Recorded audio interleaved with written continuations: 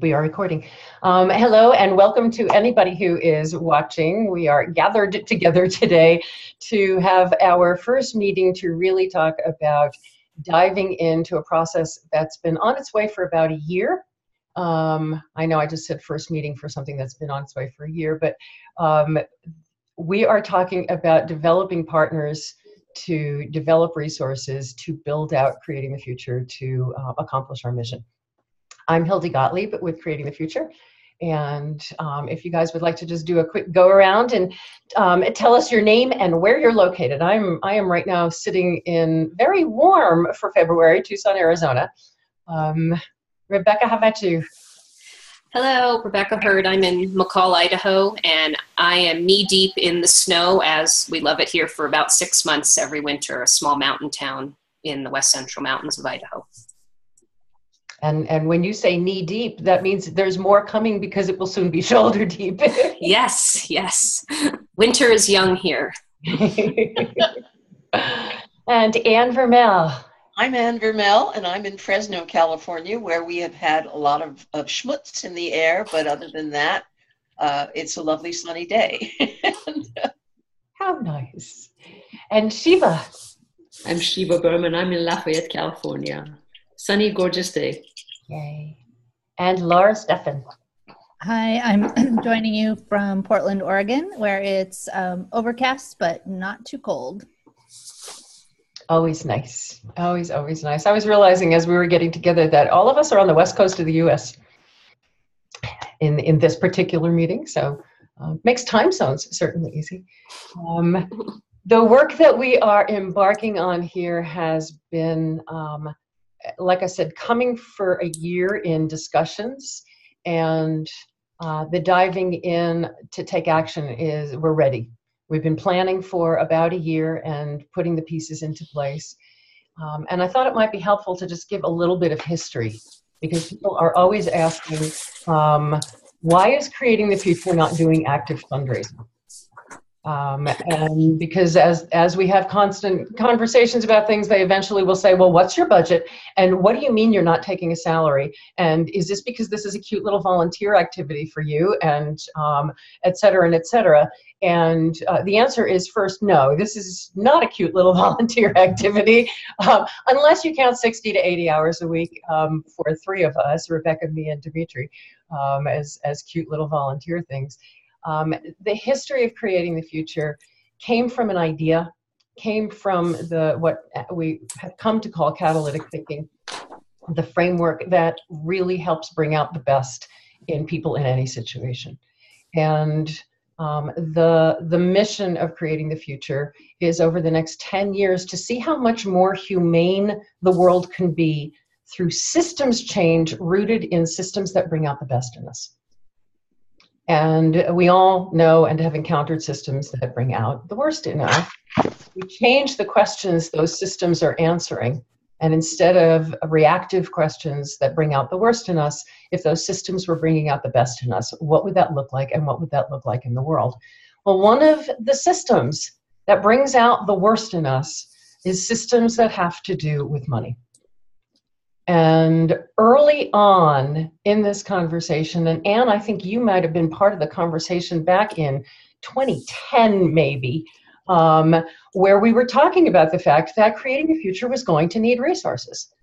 And yet, if the vision we have for the world is an equitable place to live, where everyone is valued for who they are and not what they have, do we really want to walk into situations where we were approaching funders, for example, where there is that power dynamic of, we have the money, therefore we make the rules? Did we want to walk into those situations and apply for funding using their rules so that we could change that system and talk to them about not having those rules? And that it felt so incongruous. It just felt wrong. It just felt yucky. And so the decision was made back then that whenever we sought resources, we would do it through that sense of collective enoughness, that we all have wonderful gifts to share, that together we have everything we need. and that we would look to engage people as real partners in our work, and not the silent financial partners that when we talk about partnering for grants, we're really talking about silent financial partners where a foundation will, we'll beg for money and the foundation will grant us money. Many foundations just have umbrage even at the word. It's lovely, and the word grant us money. But they're not really partners, and they don't want to partner. They don't want to be part of it. They just, maybe give us a report. We promise we won't read it. And that's pretty much it. And nothing moves past that. So what one group learns isn't shared. And, we're all doing the same work that we did 10 years ago, 20 years ago, 40 years ago, 50 years ago. And not a lot is changing. And many people think things are getting dramatically worse day by day. And we didn't want to be part of that. We understood that meant we were stepping into something that we didn't know what it was. We understood that, and at the time, this was just Dimitri and me and Rebecca coming on 2-3 years ago. We understood that in essence, we were self-funding, and that was by design. And some of the things that we learned along the way with that was that creating the future is not like a food bank where there's already a bank of funders waiting to give for poverty and homelessness and individuals in need and basic needs. Creating the future is an idea. And there's not a lot of funders lined up to do that. So had we decided to go against our values and to submit a whole bunch of grants and please give us money, we would have really been fighting, because we didn't have a track record yet. We were young. This organization started forming in 2011. We had our first board meeting. We weren't a 501c3 until 2013, and didn't really have a track record. We didn't start teaching any classes till 2009, and didn't have anything to show for it. And for quite a long time after that, had individual stories, but you didn't have a bank of all of this evidence. So you're based on a theory, you're based on a concept. You got an idea of where it's going to go. You got a goal. You've got individual stories, but you don't have a lot of thrust behind you. And so therefore, what can you get? You can get a $5,000 grant maybe that says, we'll see. We'll give it a shot. But you're not going to get an infusion that's going to give you what you really need.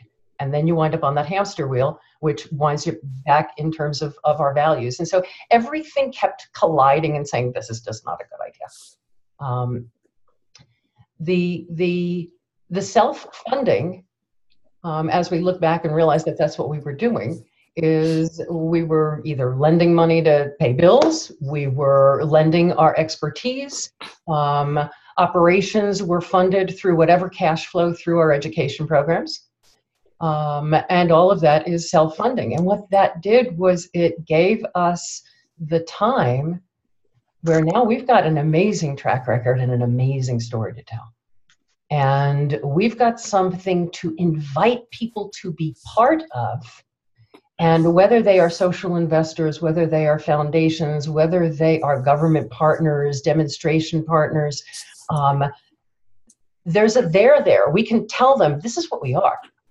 This is where we're going. And we have not only done the research, but we've been experimenting for going on 8 years. And this is what you will be partnering with us. And here's what we bring. And so there's a real difference there, and right now feels right.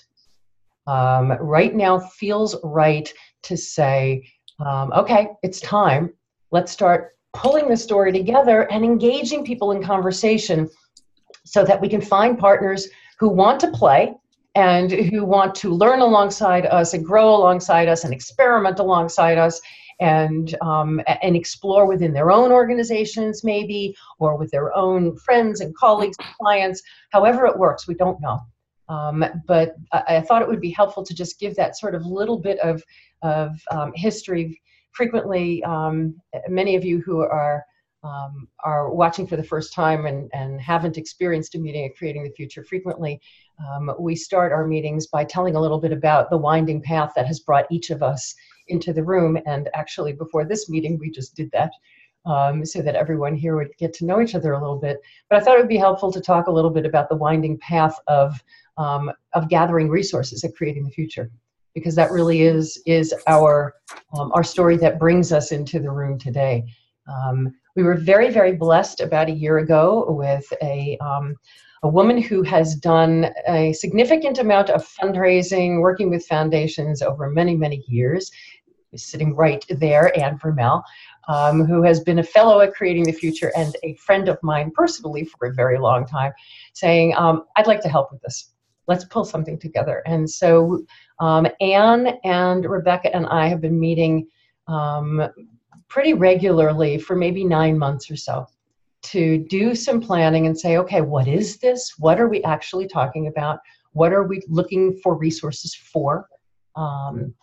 What phases make sense to talk about, and what are the pieces, parts, which has been very, very joyful. And that has been happening coinciding with the conversations the board has been having, which I'll talk a little bit about in a bit, about what Creating the Future will eventually be. Laura joined us about a month ago and is sharing her skills and love of creating systems, and for us in particular in the form of real systems, not theoretical systems, but databases and places to put stuff. Which, you know, I was laughing the other day, Rebecca and I were talking about something, and she said, you know, when you're starting something new, there are no systems in place. So that is joyful, delightful to have Shiva joining us from your extensive fundraising background. And what's fun from the fundraising background, especially both you and Rebecca's got a really solid fundraising background as well, come to think of it. The Philadelphia Orchestra is no small potatoes. The willingness of you guys all to step in and say, I know this is going to be different. And that's what's intriguing and that's what's fun. So I'm grateful to you guys. Anything that you would add, Rebecca and Anne, as I've been sort of blabbing here about what this is for folks who are watching? I just think a nod to, and there's much more for people to go learn and explore about when we say we've got the stuff, of what we mean when we got the stuff. You know, we are this experiment. We have been working so very hard with so many people who've been documenting, learning, sharing constantly. We are beta forever. We're no longer, and that's the beauty of what the experiment is, that we're so very proud of all that we've learned and all that we already have in place, and all of the countless hours of planning meetings on what would good look like and what would it take is documented. And it's documented down to, we know the systems we would need to have in place. And we know so much of that is also in the resourcing of human beings who want to be a part of this. So I delight with confidence in all that we have at this point. So. And as the archivist, I know what's in those minds.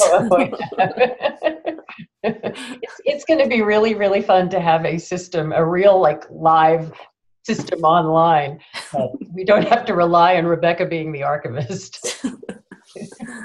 Well, an amazing thing too about having reached this stage is the fact that we've all known that we have this incredible kind of wonderful thing, which Rebecca calls stuff. There's the thing, and then there's stuff, and I keep having this impulse that wants to say, don't you understand that if people could just hear each other when they talk, if they could just ask questions that brought out the best in each other, if they could just realize that they're fine and that it's going to work because the wisdom's in the room, And don't you understand that? But after the 9 months that we've been poking around at this, we've actually come to a point where we can start telling exactly that story, where we can say, now we're asking you to look at this and say, we've got a framework that works and it will help you do what you want to do. And that's been, it's been sort of a groping process, but it's been kind of amazing. And it has resulted in exactly what it should have. And I think you're right, Shiva. I think at this point in the history of the world, and I don't think just the United States is suffering, it's really important work that we're talking about. I come from a background of people who were very, very disinclined to grandiosity. Unfortunately, grandiosity was my birth name. But the fact is that I really believe this could change the world, and that's really what I want to see happen. So. Thank you, Anne. And you know, and really think about movements and what kind of movements are successful. Timing is obviously very important when there is that felt need that the time for change is now. But I also think it has to be relevant to the general public, right? And this is something that's really relevant to the general public, because we can all do better if the best of us comes out. Mm-hmm. And there is a broader story here. It's not a story of, you know, one small group of people. It's a broader story of a challenge that humanity faces. We all face this. Yeah.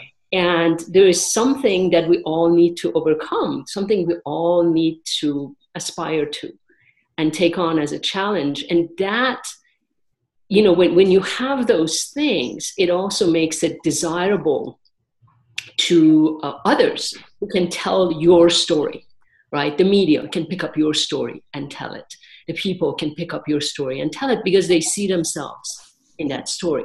And I think that's one of the amazing things about what's happening at Creating the Future and where things are at now.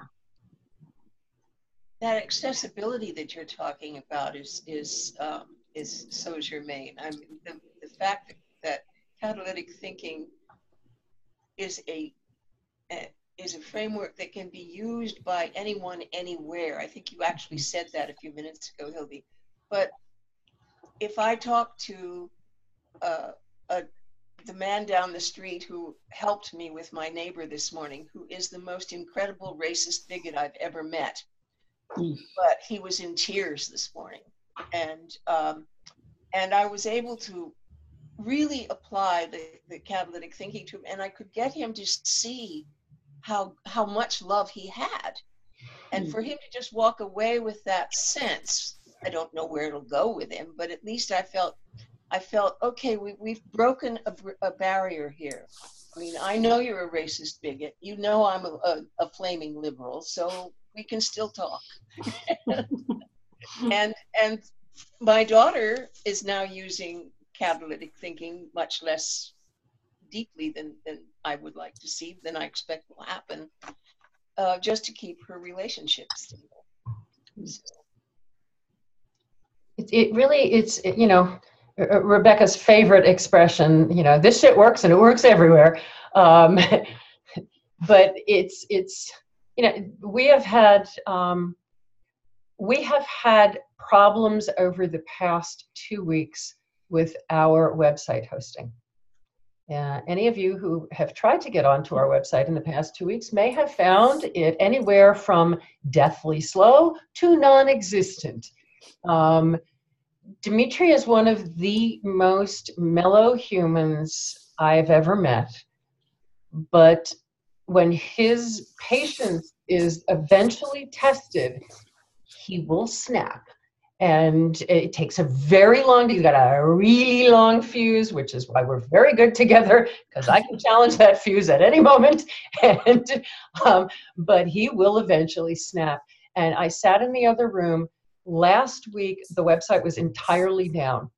It was entirely down, entirely because our website hosting company made several big mistakes, some of which they then charged us to encouraging us to do the wrong thing, charged us for it, and then said, well, that wouldn't work. Why would you do it? Well, maybe because of this email you sent us telling us to do it. And you can feel the blood boiling. And my anger level, I've got a flash temper. My anger level was, I was in the other room. I was going for lots of walks. And I heard Dimitri using catalytic listening at every point. And I could hear his tone going up. I could hear him wanting to kill, I know his tone. I could hear him, but it was just so interesting to listen to the questions that he was asking, even as he was really seethingly angry about something that was very dangerous. I mean, it was, we've got university students who use our website as classes.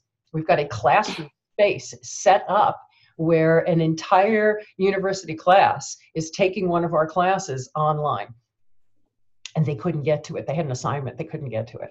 Dimitri's like that, and yet I'm still hearing the questions coming out that are allowing somebody to at least be moderately human on the other end of the phone, because what happens when we push at somebody is they move back.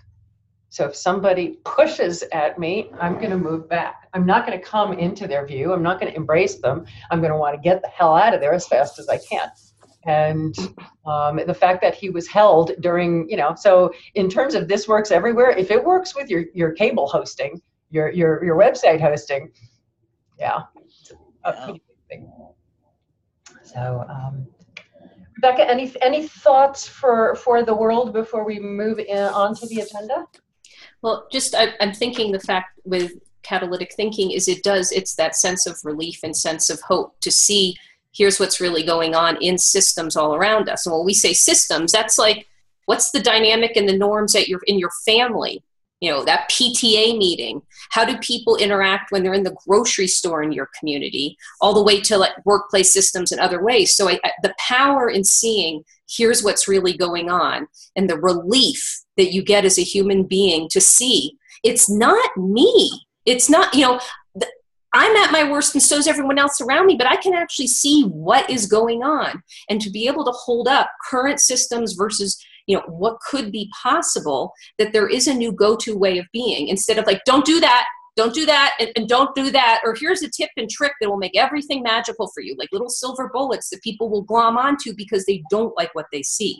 Yet with catalytic thinking, it is helping you understand the science of our brains and what's going on. You can't say any other way. If this is the brain in a reaction mode, oh, okay, I can see what's happening. I can feel it in myself or see it in someone else. And that's, I guess, what we all feel together, the power in wanting to share this with whoever wants to be our partner, is you will learn. And you will have change in every piece of your life alone, let alone what we're going to do together in the world. Yeah. Yeah, it's that's what's really exciting about our seeking partners, is that we mean partnership in the truest sense, that we want to be growing together, learning together. Part of our mission is to learn, to document what we learn, to share what we learn, so that everybody else can learn too. And the thought as we look for partners in that is we're very intentional. It's part of what's undergirding this conversation, this first conversation, and moving on. We're very intentional that in this phase, we want to partner with people who are, who we can leverage every action for the greatest impact. So partnering with folks who are influencers, partnering with folks who have influence in their sphere, whether it is throughout their community, their region, through the fact that they fund many organizations in many places and could have fingers from all of the organizations that they come in contact with, then using these frameworks to do their work and asking questions differently. It's one of the reasons that when years and years ago, when this wasn't even Creating the Future, it was just Dimitri and me teaching stuff, we initially started teaching this to consultants was because of the ripples. Because for every consultant we would teach, they would work with 10 organizations, 20 organizations, 50 organizations. That's what we're looking for. We're looking for partners right now that want to play, want to bring to the table what they have, and we will bring to the table what we have, so that the ripples are huge. And again, we know that small actions, it's why we call it catalytic thinking. Small actions can create huge results if we're thinking about it through that lens of catalytic thinking. So thinking about people who are influencers, people who can make ripples happen very, very quickly.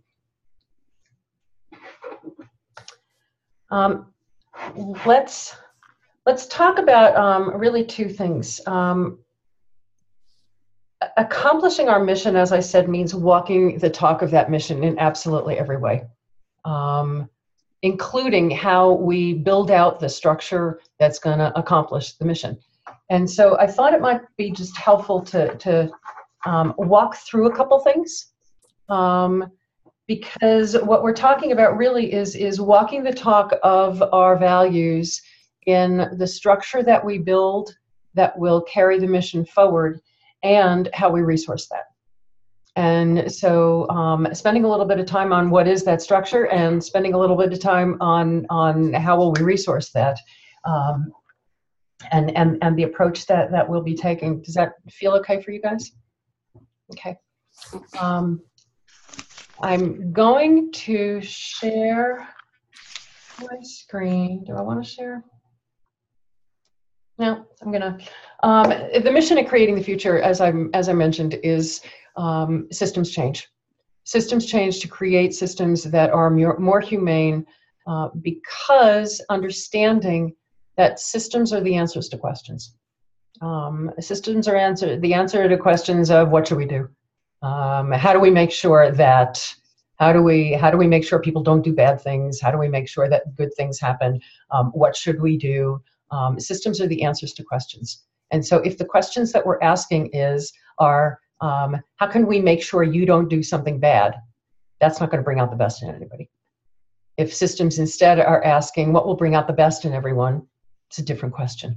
And so the systems change that we're looking at is embedding more effective questions that bring out the best in us into the systems we all encounter in our day-to-day lives. And whether that is at the cable company when you call for tech support, or whether that is in your relationship, whether that is with a foundation who may be in a conversation about partnering. That's the kind of systems change we're looking at. There are three core tenets at the root of Creating the Future's work, which are the three tenets at the root of catalytic thinking. One is that life is cause and effect, that our power to create powerful results, our power to create change, lies in our power to create causality, to create favorable conditions in the direction that we want to go. The second is that the most favorable conditions we can create are about people and not about stuff. And so many of the systems we encounter are about stuff and not about people. We frequently joke and talk internally about if you look at words like the war on poverty, the war on drugs, the war on crime, those aren't how can we make sure everyone is safe and healthy. Those are crime. Those aren't how do we make sure that everyone has what they need, which is human. It is poverty. And so we've aimed at things and we wonder why things don't work. And so the most powerful favorable conditions we can create are about people. And then lastly, the economic principle of collective enoughness, which is that together we have everything we need. And so if we are looking through the lens of scarcity, we're not going to bring out the best in anybody. We are certainly not going to bring out the best in ourselves. If we look through the lens that together we have everything we need, we will be bringing out the best in people, and we'll be creating a causality based on those favorable conditions. And so that is really at the heart of our work. And anyone who is watching, and any of you guys, if you haven't seen, last year our board adopted a statement of our values in action, which really puts those core tenets into action. That says, here's what they look like on the ground. And it includes things like, we're not going to get into transactional relationships. You have all experienced our saying, if you can't afford one of our classes, talk to us. We never want money to stand in the way of somebody being able to take a class or do something. That's how nitty gritty we believe in not having transactional relationships. And so certainly when it comes to resourcing, again, those relationships are so transactional so often. I bristle at the term donor acquisition. I mean, you want to talk about a thing. We need to acquire more. Do you see Anna and I laughing?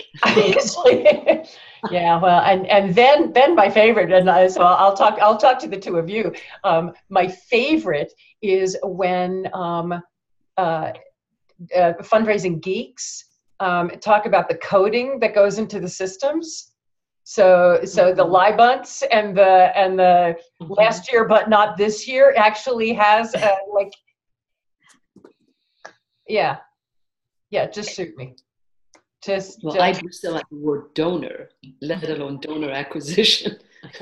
It's like yeah. I mean, there's so much wrong with so much of it. And so what's been interesting is it led to. So I've talked a little bit about our talking about fundraising and about resourcing. The other interesting part of this is all of that led to our asking the same sorts of questions about the organization itself. And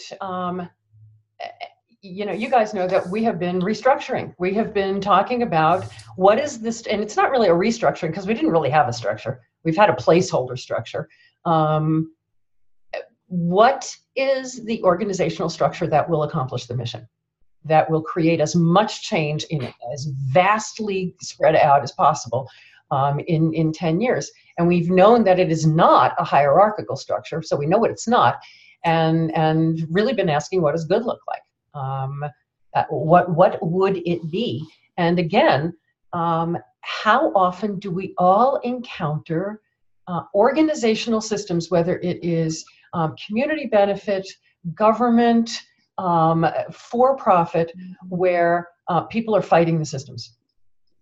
Where and I get it in a business, but right now we're focusing on community benefit, and if the system itself is actually thwarting community benefit, what have we created?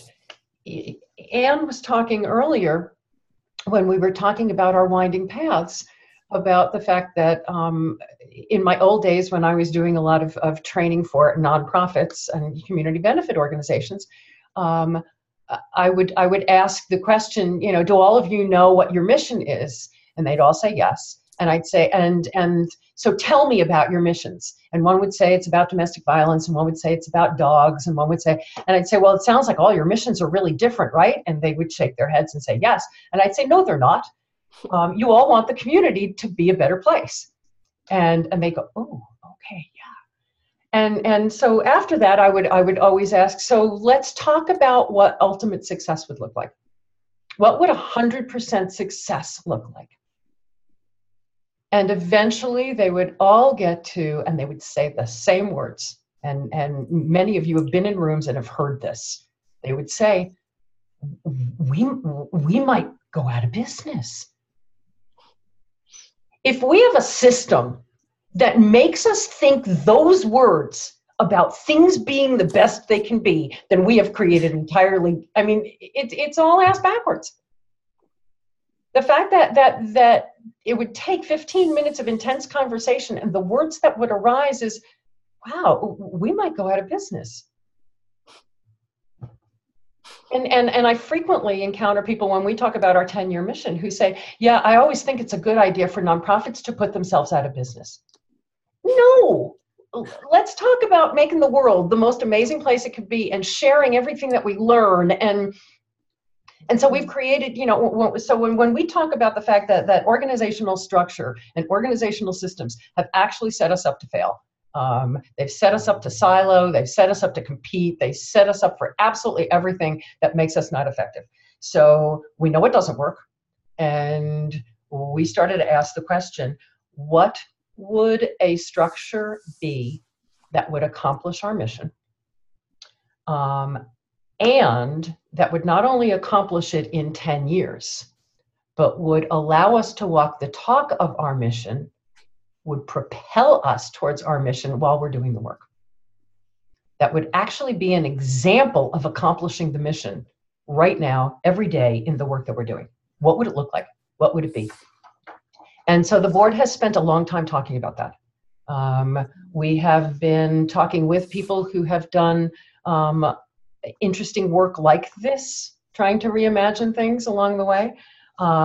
We have spent a year talking about our values because we knew that our values would have to be at the core of whatever we did. We knew that a structure would need to adhere to the 3 tenets that I just talked about. The structure itself would need to create causality towards the mission. And it's so funny. You'd say, well, yeah, of course, until you think of all the structures that don't. The structure itself would have to bring out the best in people. And you'd say, well, of course, until, again, you realize how many of them don't. And the structure itself would have to be rooted in sharing resources.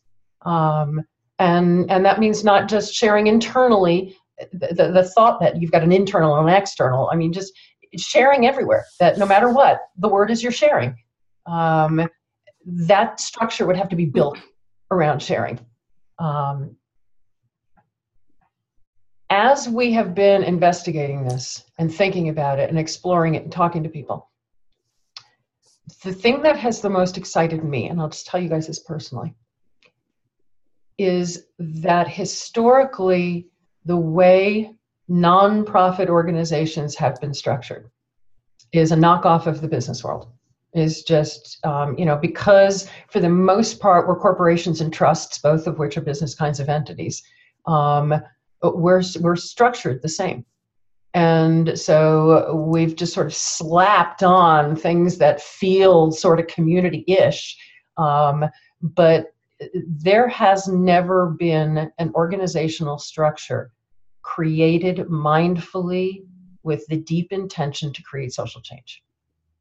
And that's the opportunity that we have. And that just like blows every piece of my skirt up. It's just, it's very, very awesome. And so the question that we began asking is, okay, so if this is about creating social change and not about creating organizations, then what do you need an organization for? The very real question of if a bunch of people want to get together and feed people, what do you need an organization for? If I have a great idea to use my carport to hand out clothing to people, what do I need an organization for? And the more we kept asking that question, it kept coming back to the same thing. People need organizations.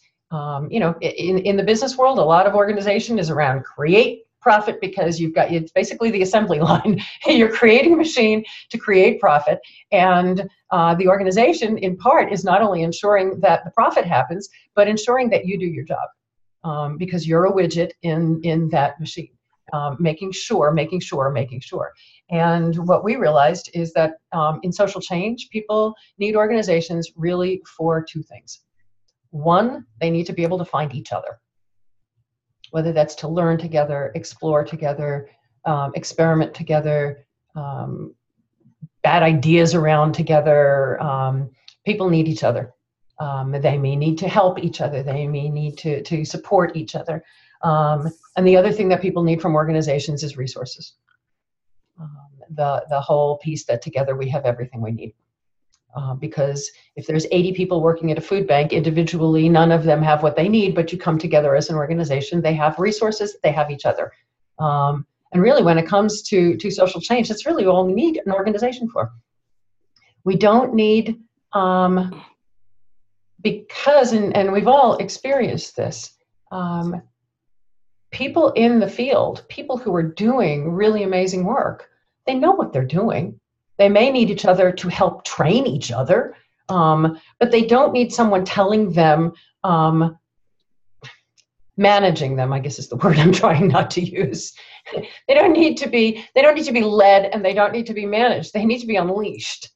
They need to be given the tools that bring out the best in them. They need to be supported. They need conditions for their success so they can go out and kick ass and make their communities better places. And so we've, again, created structures that manage them rather than unleash them. And so when we started to look at the question of what would a structure look like that allows people who are doing amazing work to do that work, they need the power to make decisions themselves. And they need to be able to find other people and resources. And so that is the structure that we have been working to create. And hopefully by June 30th, that is going to be in place. And I'm going to share my screen. And hopefully things will come up as I am hoping they will. Okay, I think.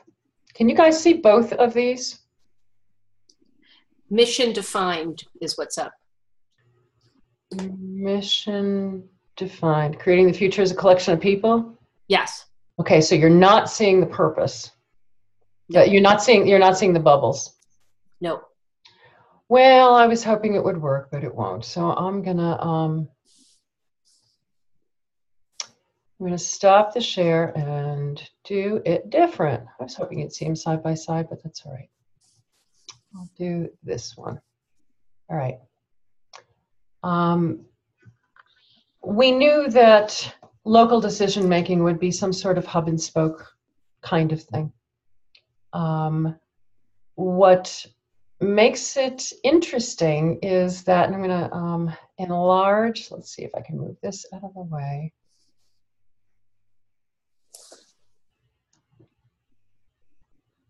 There we go. Okay. Move that up, that down. All right. Again, the purpose of the organization being to create favorable conditions for the people doing the work. And so if we start with people doing some activity, let's call it activity A, whole bunch of people, and they're going to come together. And the thing that they will come together for is to connect with each other, connect with resources. And we know that all of their activities, and I'll shrink this down here. There we go. All of that, their activities will be guided by catalytic thinking. So when they come together, when those people doing these activities come together, they're going to be using catalytic listening, using catalytic decision making, using collective enoughness. Because that's what, if they're asking the same questions in the same way all the time, we know that our values will be put into place. So in terms of the how do you, quote, make sure that everybody's doing what they, quote, should do, we don't have to, because we trust catalytic thinking to bring out the best in the people and the situations, to come up with amazingly creative ideas that will align behind our values. And so people will come together in these small hubs. They're doing an activity. They'll connect with each other, and they'll connect with resources. People in all of these different hubs just need to be, what they don't need in the hub is to be led or managed. What they need is coordination. Somebody needs to coordinate the connection. Somebody needs to coordinate the connection to resource and to each other. And somebody needs to sort of guide a conversation and make sure that we're using catalytic thinking. But they need coordination. They don't need to be led and managed. So if all of those coordinators are coming together again to share, okay, well, we need to get together and we need to keep learning from each other, and we need to, somebody in my hub needed a resource and we don't have it. Do any of you have that resource? So the people in like-kind activities who are coordinating different hubs will come together. And then finally at the center here in the orange will be all of the coordinators of all of the hubs coming together again, using catalytic thinking, connecting to each other and connecting to resources. And if the center, the question that kept coming up as we were exploring different options was, we know it's going to be hub and spoke, but what's at the center of the hub? Many people have been asking, so is this sort of like holacracy, if you're familiar with holacracy? Tony Hsieh is probably the best example at Zappos, instituting holacracy. And it's a distributed kind of network, supposedly distributed leadership and distributed decision-making. But truly at the center of the hub is Tony, because he's the CEO. And if he decides tomorrow we're done with holacracy, or if he retires and they bring in another CEO who says this was very cute, but we're not going to do it, institutionally, that's not, it's a person at the center. It's a decision maker. We've seen people say, well, the values need to be at the center. Okay, that's great. What does that mean? Well, it's the board. Okay, so now you still got, all right, so what does that mean? What we looked at is collective enoughness is at the center. That together we have everything we need. That we bring people together, that we bring resources together, and if at the core is making sure people have what they need to do the work they need to do, that's it. And so that could be any kind of resources. It could be, do you know somebody who knows about blah, blah, because we're researching this? Great, okay, there's a whole research component maybe. There's a lot of different, there's a technology component because everybody's going to need technology. All the kinds of resources that one might need would be at that center. The fun part for what's going to be flipping the switch, hopefully June 30th, is that rather than being at the top of the org chart, our board is going to be one of the resources that the organization is going to need. Why? Because, and we've seen this with a wonderful group in New Zealand called Inspiral, where they came up with a concept of a minimum viable board, which basically says we've slapped all of these roles and responsibilities onto boards just to give them something to do. But what are they really legally need to do? And what boards need to do is make sure that we are in compliance. It's the board's responsibility legally, because of corporate law, to make sure that we're in legal compliance. The duty of care, duty of all of the fiduciary responsibilities, that's it. They're not legally responsible to make sure, and these are my favorites. They're not legally responsible to fundraise, so stop saying that. They're also not legally responsible for making sure the organization is carrying out its mission. If a food bank feeds 3 people every year, and that's all they feed, it's not great. They won't raise lots of money, but a board is not legally responsible for making sure that you're doing the very, very best you can to accomplish your mission. So bringing it down to the minimum, what, again, would somebody out in the field need? They'd need to know that if they want to go talk to somebody about fundraising, that our tax exemption is in place. They need to know we're in legal compliance. And so what we're talking about is creating a board that is entirely about legal compliance as a support to the organization rather than pretending to lead the organization. Because that's what boards do. They pretend to lead the organization. That's both for-profit and nonprofit. CEOs lead organizations and spend a lot of time trying to bring the board along. And so we're just sort of, acknowledging reality, as we were talking about before, talking about the stories we tell ourselves, the shoulds. And so that's, I just wanted to sort of ground you guys in terms of what will this look like when it's fully built out. It will look like all of those hubs are active. that there's resource for anything that people want it to be able to do, that some of it is going to be, Laura, you've got a great idea and you want to bring it in and talk with a group of people, and you want to see how being together with others who are doing similar kinds of things, great, that becomes a hub. And some of it might be our education programs that we're running ourselves. Again, people who are teaching immersion, coming together around a hub, and somebody would be coordinating them to make sure they have everything they need. It doesn't matter what the thing is, because again, it's not about the thing, it's going to be about the people who are doing the work out there. Does that make sense to you guys as I'm rambling through it? Thoughts? What arises for you guys? Lots of questions. I mean, there are a lot of things that will have to be worked out as time proceeds. I'm immediately I've just come from dealing with a founder issue, and in this structure, as you've just described it, it's difficult to see who would be dealing with that issue. But gracious, I mean, to a degree, it would not be as severe an issue simply because catalytic thinking had guided everybody to that point, but it would still be an issue. Succession planning is another one.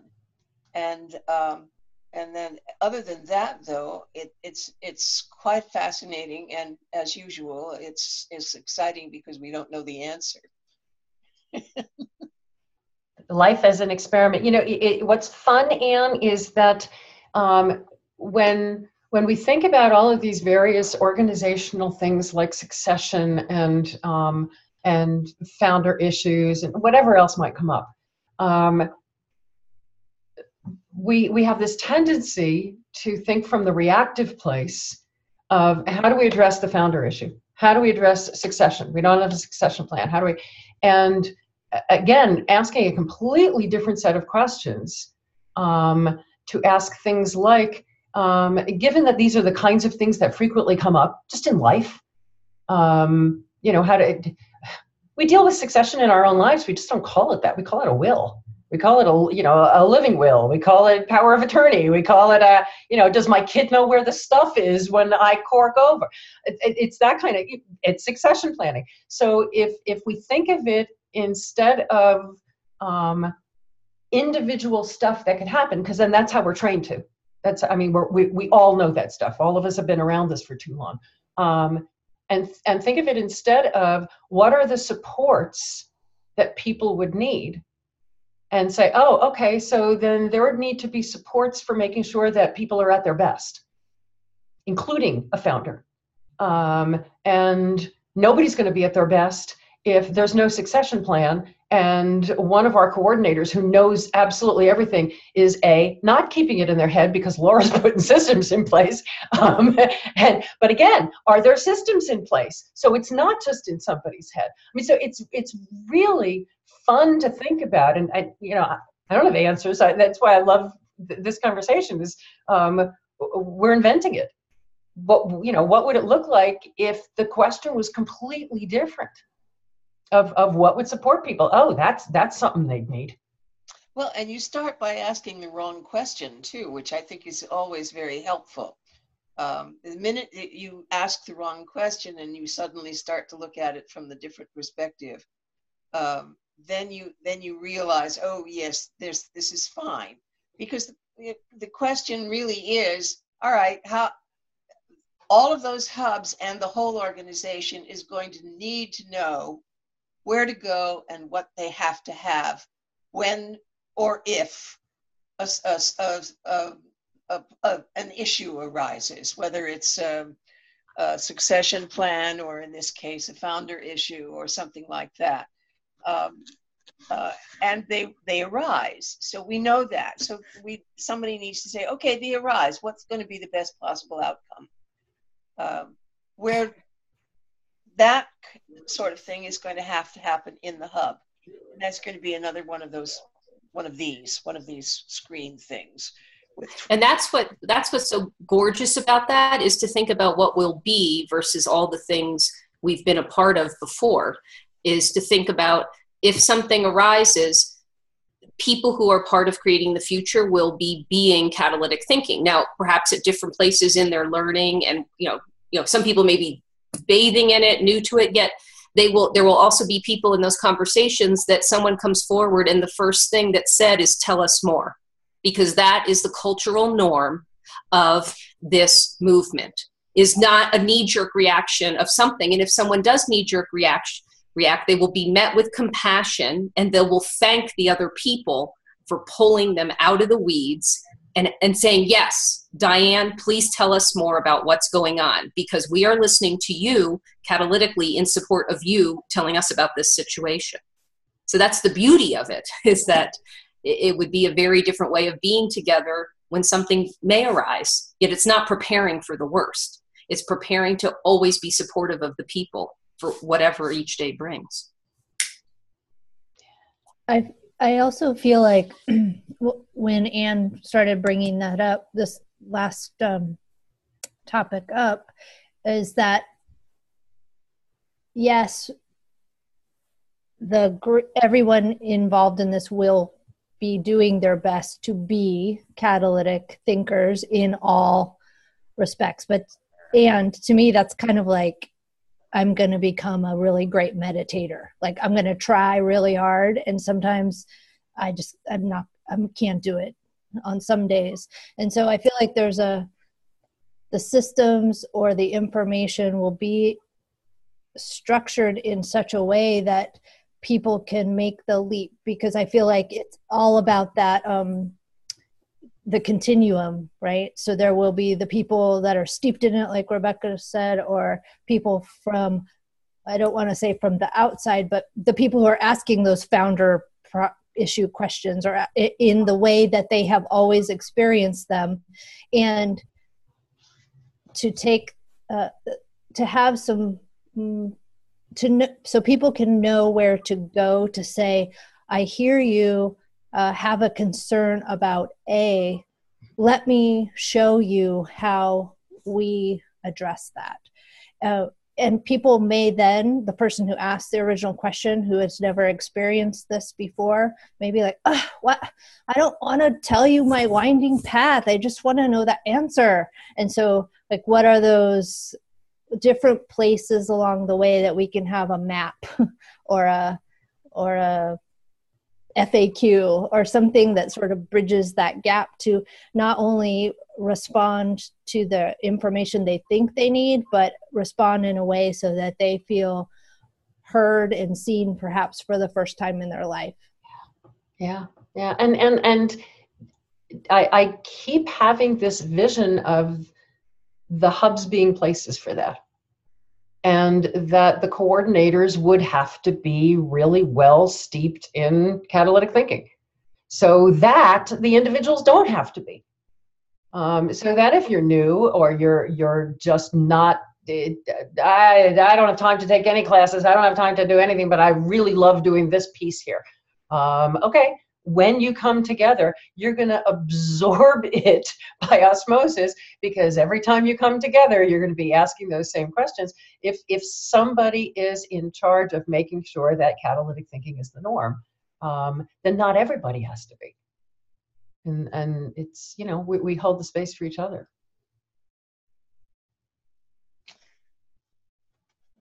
Other thoughts? You're thinking. I can smell the oil burning.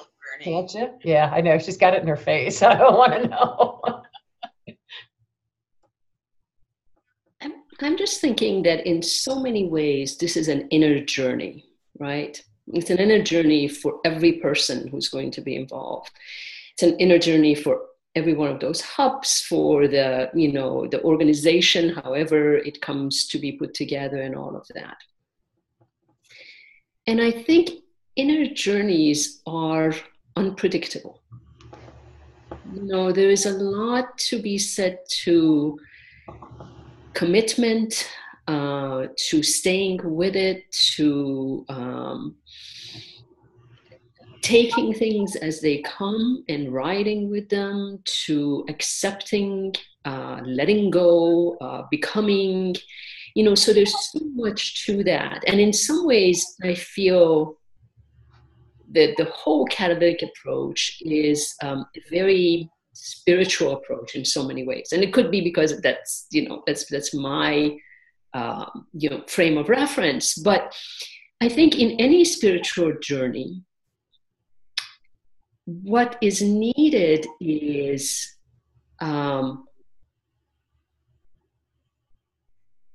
the space to become. Mm. And so when I think of, the thing you just put on with the hubs and the central and all of that, I keep thinking that feels to me like it's all over the place. What I would like to see it is in a space, a space where it's warmly holding it together. And so the organization becomes this space as opposed to this center that people can come in and out, taking resources and all of that. Whereas we are allowing people to have that journey, and also helping people with that tension between what's inside and what's outside. And I think that's very important to really think about that tension, because as you grow, as you develop, as you become, you feel that tension in so many ways and at so many times. And if the organization, whatever it's going to be, can help to, in some ways, alleviate some of the pain of that tension for those who are inside growing and becoming, I think we're doing a great job. I love the space. Yeah. Yeah. And it's interesting because there are people who will, again, depending on which activity they want to be part of, there's people who are going to come from a personal journey place, and there's people going to come from a very pragmatic, my organization needs X place. We're currently partnering with a government department who is looking at our department needs to accomplish X. They're looking from a very practical standpoint. Outcomes, you bet your buns outcomes. There's a federal grant behind it. It better have evidence. And so it's interesting that people will come from different places depending on what the activity is, depending on where they're, and if the whole entity is about holding the space for that and creating the conditions for that from a place of catalytic thinking, which is a place of compassion and wisdom and love. If we're gonna, and I know you always delight in the fact that this is an experiment. We'll find out. We never did it. Nobody ever did it. We'll find out, and we'll adjust, and we'll share what we're learning along the way, which is. But I'm fascinated, Shiva, because I think you are absolutely right. It is a journey. I mean, the way that those hubs outside of the big collective enoughness hub, the way that those hubs formed is that there are certain activities. There are consultant fellows. There are educational programs. There are many. There are what I think Rebecca calls skunk works, which is sort of a big experimental stew pot where we go and play, and each of those is independent and of itself, but they're all connected to that central place. But when you talk about holding a place and a place that is warm, I almost think of a large, big, round building that I'm hearing, in a space that's actually a visible space, rather than I'm holding the space for you to be a little bit more careful in how you asked your questions. Is that what I'm hearing? It's interesting. I wasn't actually thinking about a space, but it's interesting that when you say that, I do think that there is value for humans. There is value. When Hildy, when you and I go and meet with our spiritual group, we go to a space, right? And that space is sanctified, and that space is where we feel safe and where we feel we're understood and we are welcome, and on and on and on, right? So having a space in itself, an actual brick and mortar kind of space, I think in some ways does have value. But before we even get to that, there is this emotional space where you can cultivate this trust and empathy and understanding that needs to be between all the participants, right? Sort of what you do here on a Zoom platform. But if then we are talking about hundreds of people, how do you hold that space of trust and mutual understanding and all of that for hundreds of people?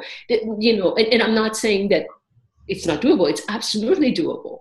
But I think that's when we are thinking about this blossoming of this movement, then we really have to think about what are people going to need individually as groups, and how do we bring that the safety that they need, the embracing that they need, the empathy, the understanding, because that is not, to me, you can call it a resource, but it's not a computer resource. It is not it's a completely different, it addresses totally different needs in human beings. Well, it's why, again, two things.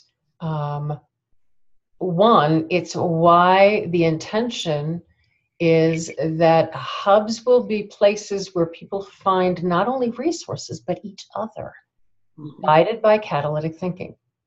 And that they become places, and whether it's physical places or online places, they become places where people find, resources, because everybody needs stuff. Whatever the stuff is, they need stuff. But more importantly, they need each other. And traditionally, again, looking at how organizations are structured, they come together in a staff meeting, not because they need each other, but because I need to tell you and you need to report in. And so if that intention, I think what you're really talking about is building with intention, and that the intention be that we're bringing out the best in each other every time we encounter each other. And that no matter if it is a small localized hub of people who are just doing the same stuff, or a hub that is a lot of coordinators, that you walk into that room, whether it's an online room or a physical room, and you feel that. And that is because it's a place of connection. And whether it's a connection because I need stuff or because I need a hug, I think there's something really powerful in that. The other thing that I'm reveling in is that we're intending to do the legal part by July 1. And then we're intending to spend the next 9.5 years figuring out what the hell this looks like and adjusting it as it goes and saying, is this, it was birthed of catalytic decision making. It was birthed of catalytic thinking. So we know that it wasn't an idea of, hey, I heard about this thing, we could do that.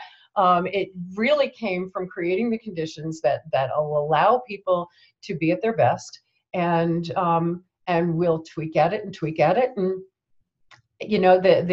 the mantra that you guys have all heard, that if your goal is to learn, then you don't have to embrace failure, because you're not failing, you're learning. And our whole job is to be an experiment. That it is just as important that we, our mission is actualized in two ways. One, we help other people experiment, bring this in to change their own systems. So we teach and we share and we bring together people so that they can change their own systems, and we internally act as an experiment in systems change ourselves. And there's just delicious joy in saying, I don't know.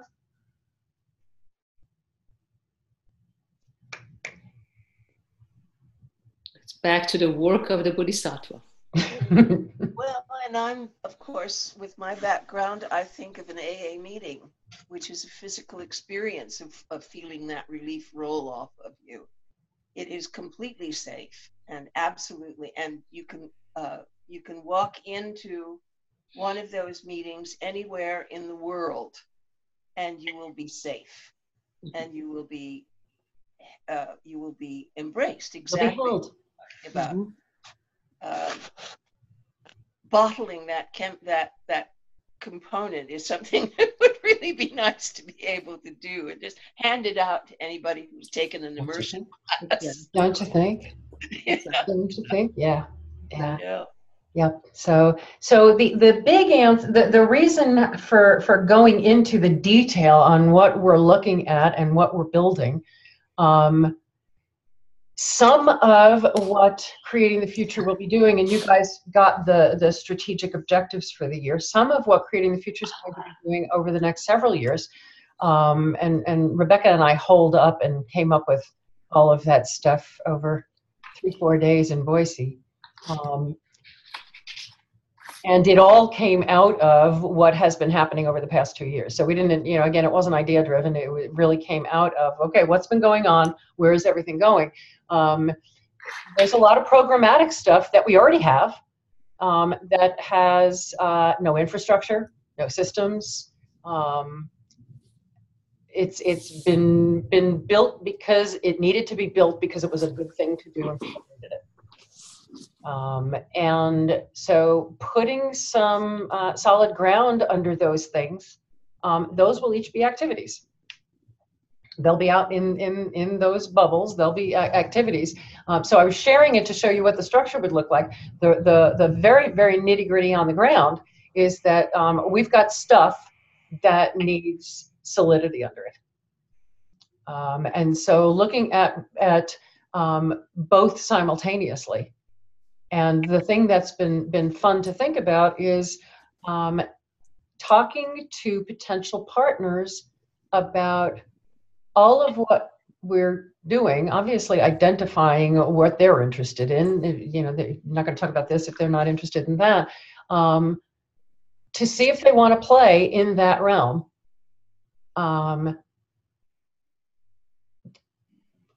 Is very, very different than saying we need to go out and get a $3 million grant to build an organization.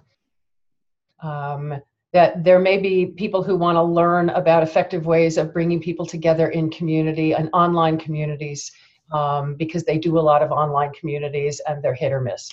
Okay, let's play. We want to expand on the 2 that we've got. Let's play together, and we can bring our knowledge into what you're doing. And you could, there's just so many ways that we could interplay based on all the different things that we're doing. But again, only if we're doing it together.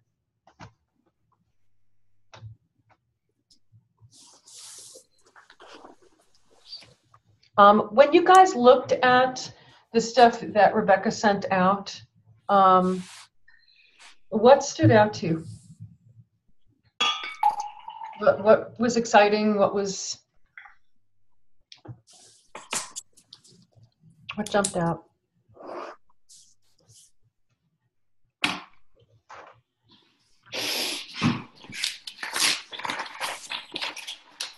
Anne, you're on mute.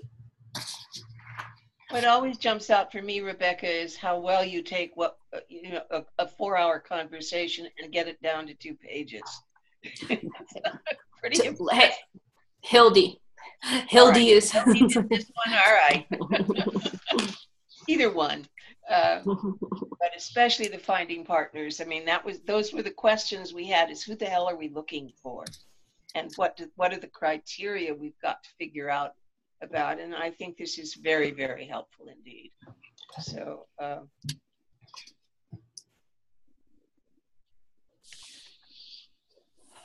What jumped out to me was this whole thing on where people are in their continuum of potential and how we're going to reach them and how we're going to interact with them and engage them. Just so much work and thinking and creating has gone into putting this together. And I was I thought that was fantastic, because it really, a lot of times we say to ourselves, I'll go to this meeting and do what I have to do, right? But this is really about, I'm going to meet people where they are, and I'm going to understand them where they are, and I'm going to reach them in a way that they can be receptive to, because I understand where they are. And at each stage, I'm going to meet them there. So I thought that was, kudos to all of you who have worked on that and put that together. I was very impressed by that. It's been interesting that one of the things that we've been playing with, we've known that we were going to, the education part of our mission was always going to be along the continuum, making sure that we have programs that meet people where they are with what they think they need, and then opening the door to what's possible. And what, again, it's in looking for people who want to partner in some of that or all of that, is the understanding of bringing that into the typical management support kinds of organizations, a nonprofit resource center, a chamber of commerce that does X number of classes on this, and a statewide association of that they do education programs, but it's again not aimed at the people, it's aimed at the program. So we do workshops. And so how effective are those workshops when they measure effectiveness? They say, well, some do the stuff and some don't do the stuff, and that's just the way it is. Well, it's just the way it is when you start to realize you're aiming a thing at only a certain population that is able to accept it right now, but you're saying it's for everybody. So the people that it would have targeted on the continuum are the ones that are going to go right to doing it, and it's going to be great, but you're not going to get. So again, in terms of who will this stuff resonate with, it's occurring that there are people who do capacity building, and it's generally a one-size-fits-all capacity building. You get a consultant or you get a workshop, and okay, so what would it look like if it also, Shiva, is a really interesting way for those kinds of organizations to build a business model. Because part of the continuum of potential is that at some of the earlier stages, you're not willing to pay anything. I'll read a blog post, only if it's not too long, and only if it's got like 3 tips that will get you, and a little bit further down, if you're at the I'll try something new, you might buy a book, you might take a workshop, and if you're at the diving in place, you might go from I spent $29.95 for this book, the book changed my life, I'm going to plunk down $5,000 and take a year out of my life and do X. And it's that tipping point. It's why we focused so much on the I'll try something, because that's really the tipping point to I want to be this. And the interesting thing about it again is from a perspective of somebody who works in the capacity building industry that might want to partner with us, is it's also a way of building a business model. If you look at the value of saying somebody who is looking for just tips and tools, why are we discounting them by saying, well, we're not going to do that because it's free and there's that's your job, is to make sure they know what they're doing, but it doesn't bring in any money, so we're not going to do. So again, it's understanding that.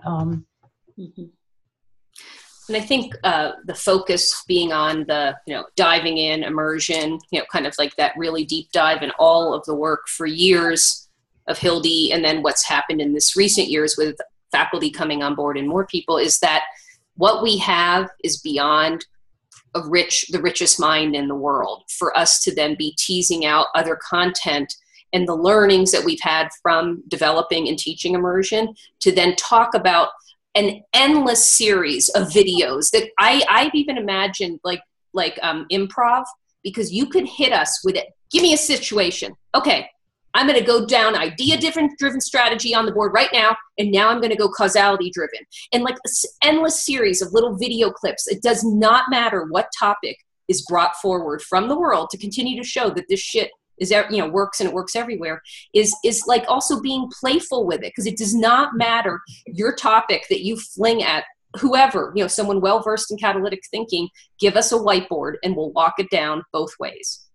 And it becomes really exciting when you think about it. Like I imagine like gatherings with people over beers where it'd be like, tell me, what do you got? What do you got? Like, just like charades, but way more powerful. So, a board game. A board game. Yeah. Do that. Yeah. Board game. Drunk history.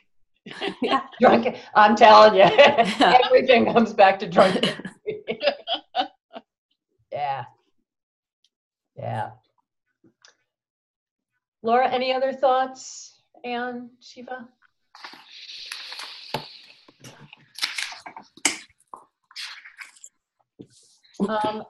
What's next? What's next?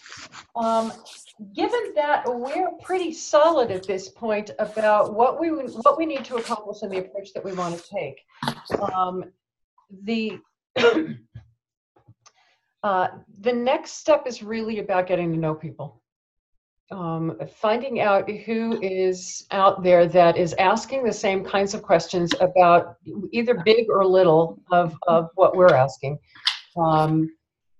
and finding where those points of confluence are so that we can have those conversations. And again, making sure that we're having conversations with people who can create ripples.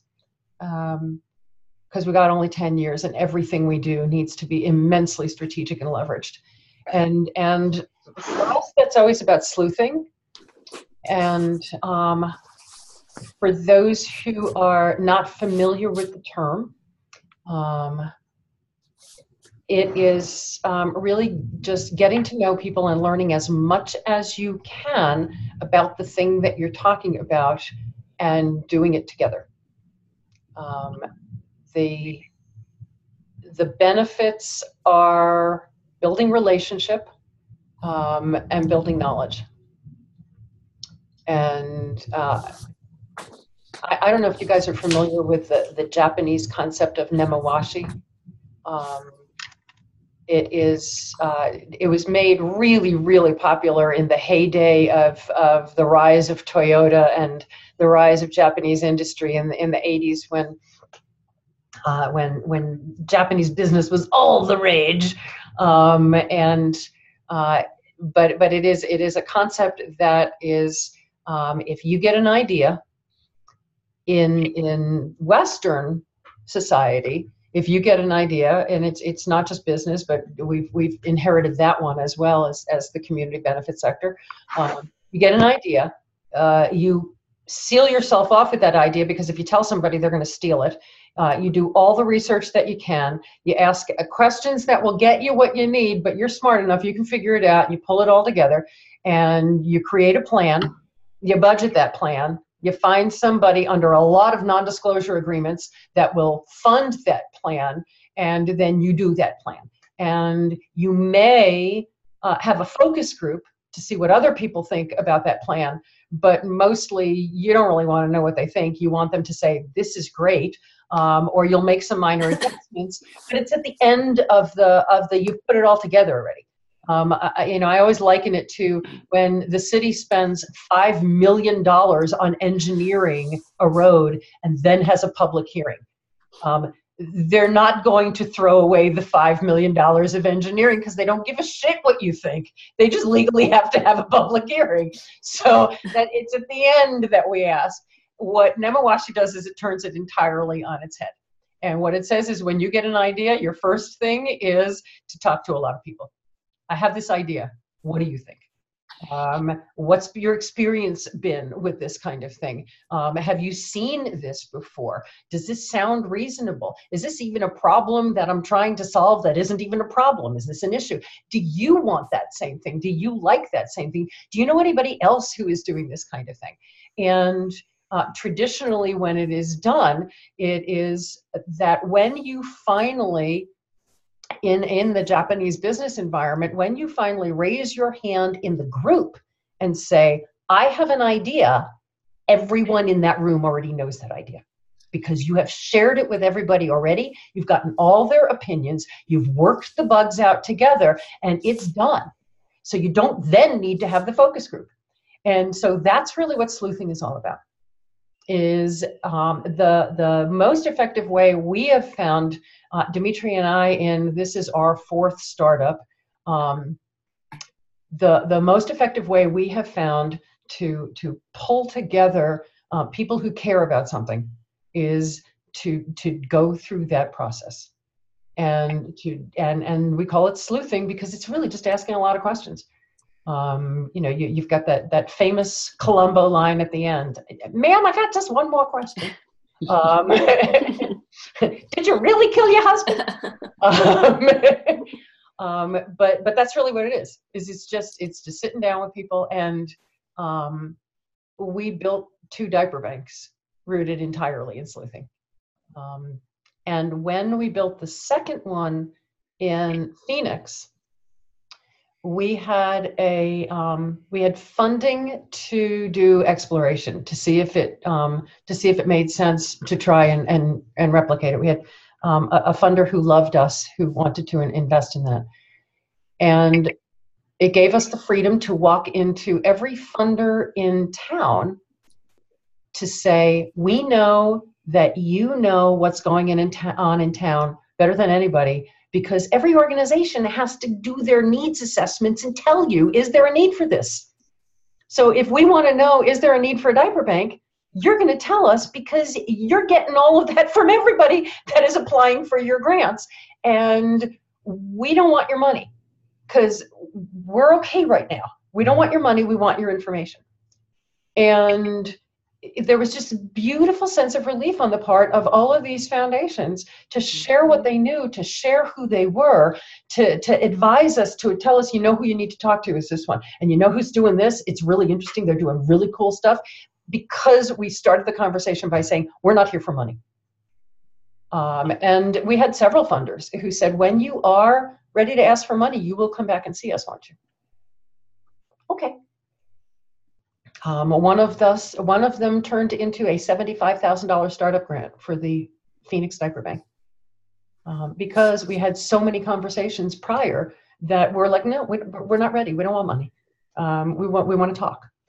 And so that's really what we're looking at here, is really just engaging people to find out, to find out information, and to start making the connections with people who really care about the stuff we care about. And if half the conversations we have, if a third, if an eighth of the conversations we have lead us to the people who are like, I've been studying this for 10 years. I am so excited about this. You're a laboratory and we can do it.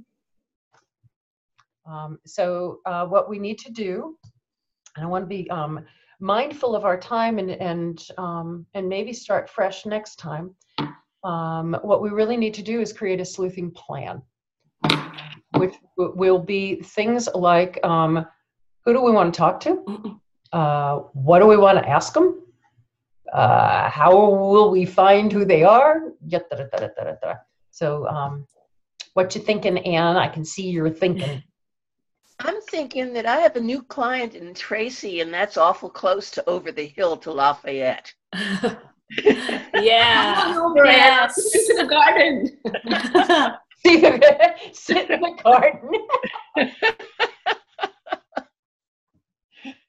So I'm thinking that might be something that once we've met next time and kind of tested that then even I might be able to spend some time on just digging around and pulling up those people with influence and stuff. So I have a couple. I've actually started it by doing that review of the 25 wealthiest American foundation, and really ruling out the ones that were totally nothing. And then I want to take the next thing I wanted to take was the podcast list, and then I just want to brain dump with a whole lot of people on who's an influence thinker. you know, who's a thinking influencer or stuff, Yeah. you know. Yeah. What's popping for you, Shiva? I have a lot of questions as to sort of, I understand that we need to come up with the questions we need to ask and who and how do we go about finding them.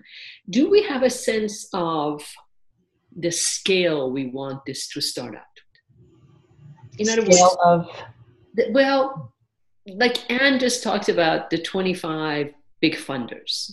So to me, that's like a huge scale, right? I told you grandiosity was my birth name. So I'm wondering, do we have a sense of the scale? Do we want to say, you know, we're going to come up with these questions and we're going to find a few people, but this is an experiment after all. So we're going to start with, in a smaller scale, ask those questions, see what we hear.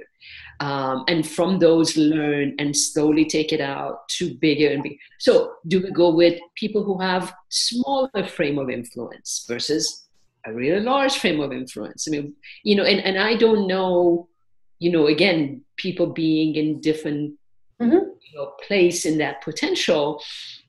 Do we look for people who are in almost a tipping point of the potential on their own? In other words, the work that they've been doing shows to us that they are in some ways not necessarily creating the future approach, but they are in some ways also looking, hiring that vastness of the city, right?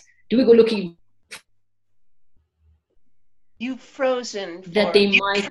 Yeah. You're freezing up a little bit.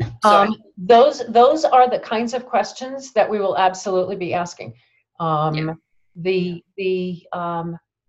love matrixing more than I love anything. And I love lots of things. So yeah, it is basically what you are talking about very specifically. Every single question you asked is a decision-making criteria. And so once we have come up with, it could be types of people that we want to explore. People who are interested in capacity building. People who are interested in blowing up philanthropy and starting over again.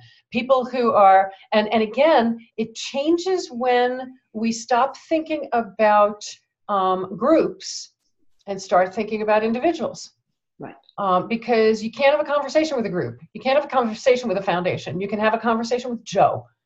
And so if we start thinking about, okay, this is a group where a lot of people are having the conversation and Mary happens to be the one that's really been out there about this conversation about X. Okay. And so by the time we come up with, you know, people who are researching this, people who are investigating that, people who are very vocal about this, and then coming up with all the criteria you listed and a whole bunch others and weighting them and saying, oh, okay, here's where it makes the most sense. Some of the other things that we'll also be looking at is people we already know. Who do we already know? Who, you know, and we've frequently gone with a different kind of matrix that weights just the people we already know that sort of kind of seem like they might fit in against like two criteria. One, do they love us and would tie themselves to railroad tracks for us? Two, can they either make a decision or are they in a position where this conversation is going to be really, really valuable? And, you know, frequently you don't know. But in the olden days when we were, you know, doing consulting, it was frequently, can they make a decision? If they are I happen to know somebody who is at an entry level, just started working at the Kellogg Foundation. And I mentioned Kellogg because Kellogg is so big in capacity building. If the question is, well, my niece just got a job and it's her first job out of college, we could talk to her. The can she be of help is probably not as going to be, she's not going to get a 3, she's going to get a 1. And so, you know, just again, figuring that stuff out, that's catalytic decision making. And I should say, Shiva, that when I've been looking at those foundations, I've been looking at the staff lists and the biographies of the staff members, so that and we have some of these criteria were part of a discussion I was part of. So what I did was to take that and start just playing. I haven't done anything that is solid because we weren't there yet, but I just started sort of figuring out what would be fun, and I mean, the lists are endless. I mean, there are also the people we want to know about us, and that's the other thing. If the secretary can't help you, she might be able to get us an appointment with her boss, and her boss may not be the big panjandrum, but we may decide that that foundation is sufficiently important that we would like to have someone in it know about about catalytic thinking. And so we will have that conversation. And we will get their ideas, because sometimes the lesser panjandrum has really good ideas. Very true. Very true. Well said. Yeah,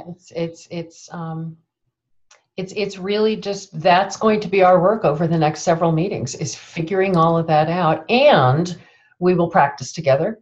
And just as you have experienced, all three of you have experienced that we'd never teach on our own, because one of us did that for a really long time and never wants to do it again. We won't go sleuthing on our own.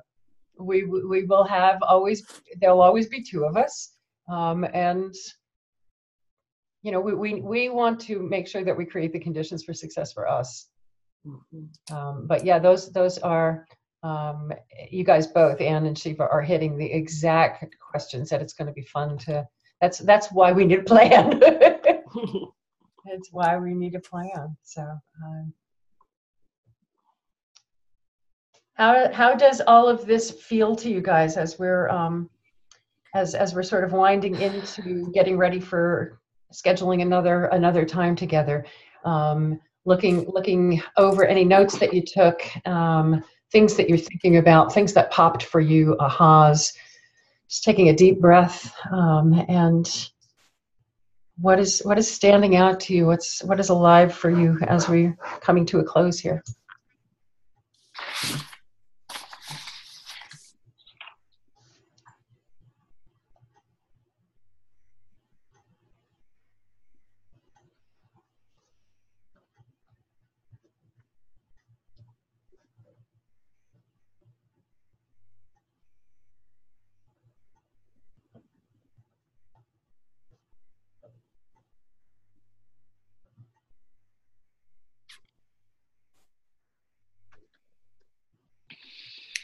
What came to my mind was, this is really the kind of work that never sunsets.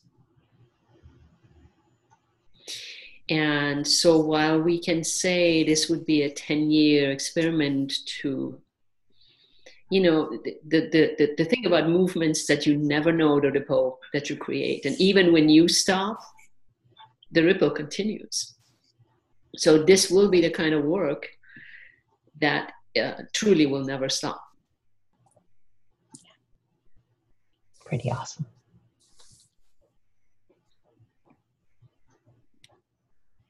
I think what struck me in my notes the most is Shiva, your comment that this is an inner journey, that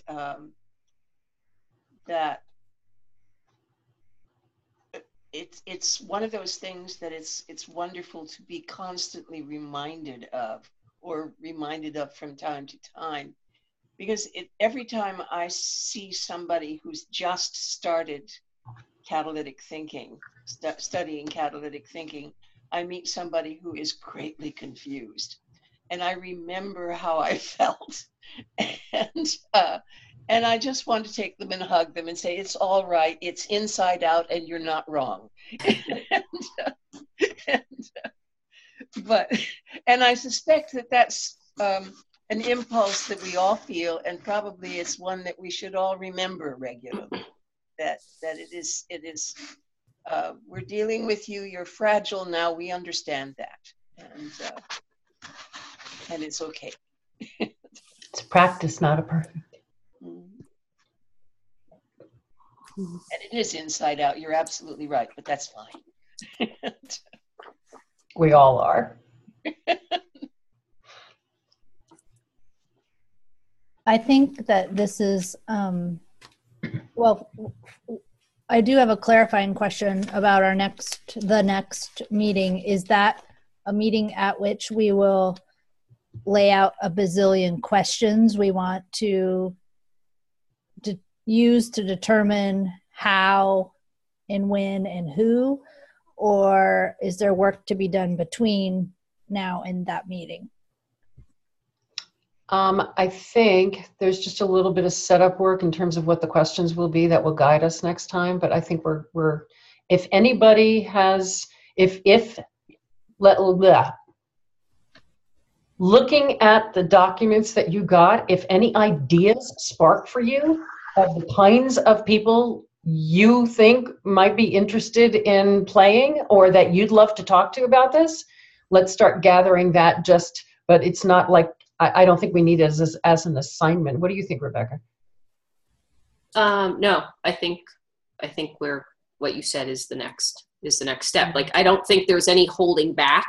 Like, if you already have, I just think about the contributions of having Shiva and Laura join and be a part of all of this. So from all the wisdom and experiences you have, there's not like, if come to the next meeting and share with us at that moment. It's not like, wait till we get there. Like, if you're already thinking about individuals in the world, share them, like don't hold back, because we'd like to learn about it. And I think it's also encouraging to us to hear, oh, there are other people out there, and we know they are, but to actually have a name of Tom in Iowa or wherever he is would be exciting for all of us to hear. So I think that's kind of like free, sharing as we, and into our system, database, Vessel, Maven, Laura, yes, some way that we organize the people. We've created little, Word docs where we've dumped people's names in, yet knowing we've got lots of brains coming into the mix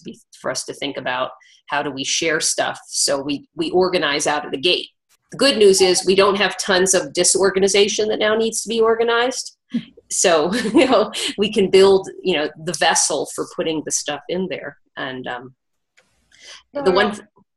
sorry. Oh, finish, please. No. If you're speaking on, I can wait. I wrote some. Ask Laura, what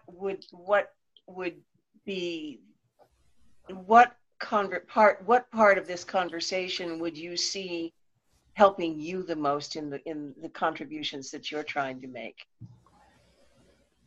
I think it's well, for one, as far as answering Hildy's question of what popped for me, it was excitement to use these conversations with potential partners as ways to excite them, ways to remind them that there are other ways of being that are maybe different than what they are currently experience. So it's almost like not proselytizing, but like, I can imagine there's all these different levels of people, the people that are along the different parts of the continuum, and how fun it will be to see if like, ooh, where do we think they are? And then after the conversation, think, ooh, were we right? Oh no, they're really over here. Oh, that person said they were here, but really they're over here. And just that creating those relationships out of, by doing this process, really exciting to me, regardless of how it ends up. Like, that's the beauty of it. It's all good. And then as far as just capturing information, I think that's what I will be more focused on in these next meetings, is hearing people ask the questions and then thinking about ways to store the answers to those questions. Because I could see so many different lists or spreadsheets, like, what kind of questions do you ask such a person? What if they, like you said, the matrix piece of it is, so that will also take catalytic thinking to even come up with the systems to store it all. So it gets really meta, really meta really fast. And then I think, oh no, I'm crashing up against my own continuum here. I don't know. It sounds really fun. Whatever. I just hit every stage all at the same time. Running through those tissue paper walls. So it's all going to turn out great. It's all good. Yeah. Sometimes the interesting thing for me is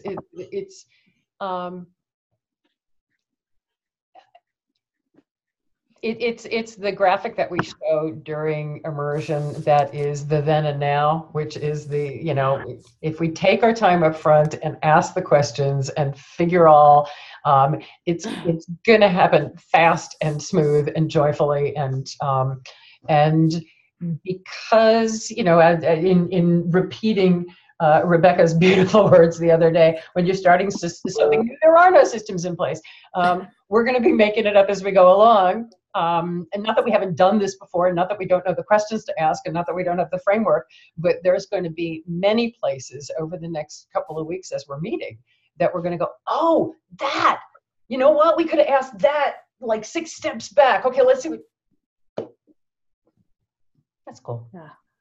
One thing that when I was reading through the material that Rebecca shared before and hearing today, the same question keeps popping into my mind, which is in the conversations we've had recently about who are our potential fellows, who are our potential participants, who are the potential, for lack of a better word, funders or partners.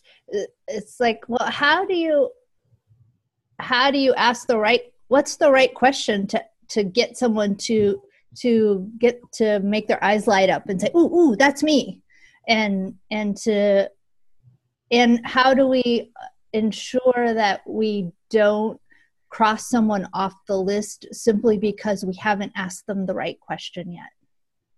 So that's, can't be sure that we haven't or won't. Or reframing that, what does it take to include everybody on the list in some way? Because they might not identify with any of the words we've used, and something, when you're sitting across from them, they will identify with something else that we may not even be articulating, and then they might get excited.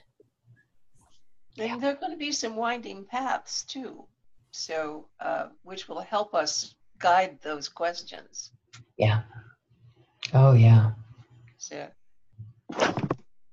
And I also think that it's very, I hate to use the word marketing, but it's very much like that, right? So in that, once we know who is sitting across the table from us, the questions almost have to be the kind of questions that would resonate with them, right? So it's just knowing, we need to do our best to know that person in as many ways as we possibly can. There's a couple things that we'll be talking about this a lot. There's a yes and an and. Mm-hmm. And the yes is, you never know anybody until you sit down and you ask them who they are. And I can't tell you the number of times I've stopped. I'll tell you honestly, when somebody calls and they want to have a conversation, I rarely do any homework on them. I want to hear them tell me. I don't want to look at their website. And that is because I don't want to prejudge. I don't want to, because I'm going to start telling my own story to me before I'm in the room with them. And I don't know. And so often, if we're going to be following catalytic thinking, we are going to be listening and framing questions so that we can listen. and learn, and that's it. And so the questions may wind up being spending 2 minutes talking about what we're thinking about doing and saying, have you heard of anything like this? And then just shutting up. That could easily be it. And it could be, we have 6 questions, but chances are we'll have 3. And probably the first one is going to be, so talk to me about you. And all of us know that that is the best way to raise funds. It is major gift fundraising 101 and planned giving. And it happens, but this is a whole different thing. And because it is people focused, I mean, we really have to maintain that recognition that we are there to look at a person and see if that person wants to play with us. Not we want you to play with us. Do you want to play with us? And yep. Help you. What will it do for you? I like that. Rebecca, thinking.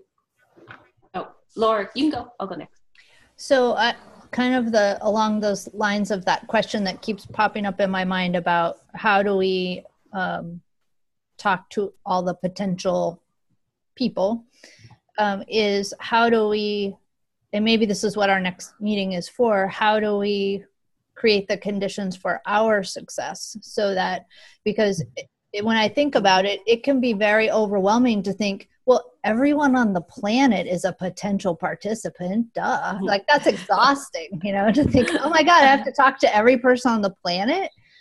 So what's the filters we can create that help us maybe what Anne has already experienced in trying to put together some kind of a list as well. What questions did you ask yourself to even get them on or off the list? So we have some kind of filter or some kind of, maybe we have a list of questions we ask before we decide who to even approach, because our time being one of the greatest resources we have, how do we best leverage that to get into practice mode with the biggest effect from the get-go?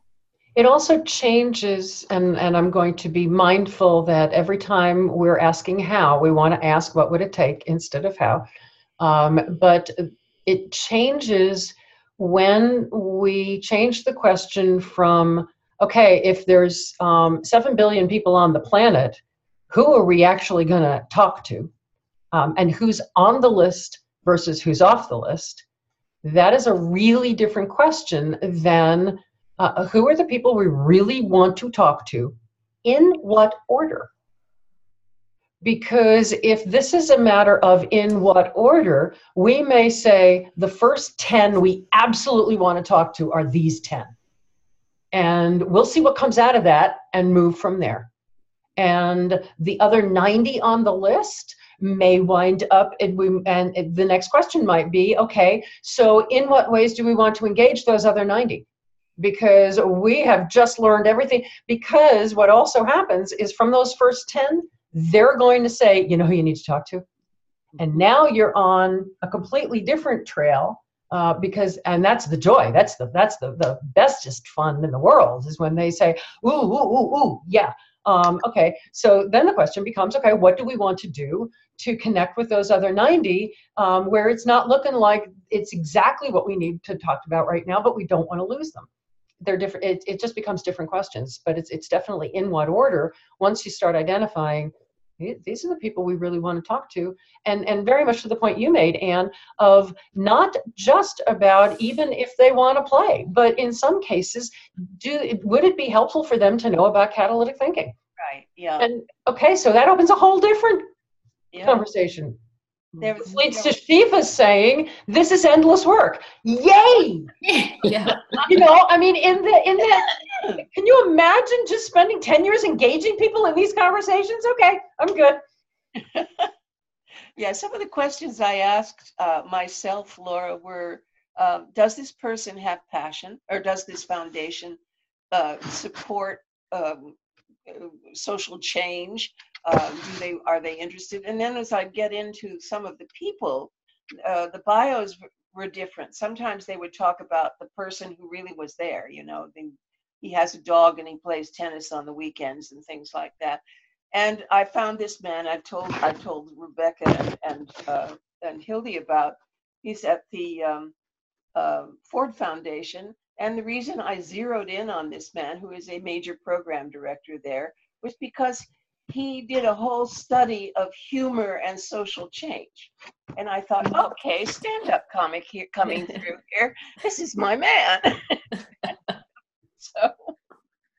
I also would say that we need to sort of keep in mind that a big part of this is learning why people will not want to participate, right? As we go asking those questions, as we engage people, we're going to hear a lot about the reasons why I can't do it. I don't want to do it. It's not the right time. It's not the right place. It's not, and we can learn from all of that. You know, in major fundraising and when we go to big donors, you always have to consider that there is going to be 1 out of 10 that's going to say yes to you. And then the other 9 are work in progress, right?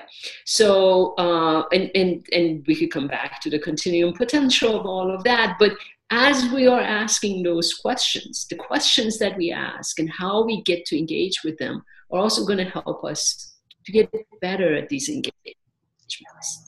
To get, in some ways, to get smarter in maybe being able to read the situation better, maybe being able to feel it better, so all of that, I think, all of it is good. None of it is not good, right? Even if we can't engage people, we're still learning. It's an experiment. We're still learning. We're still growing. We're still understanding, and we're moving forward. Awesome. Really awesome. Really awesome. Any other thoughts that are popping for you guys? Rebecca, have you done yours? Well, yeah, no, I haven't. There was I was thinking to the point in of my life where I did go on like a blind date or something, So I always looked at it as I'm going out into a different environment. I'm connecting with another person.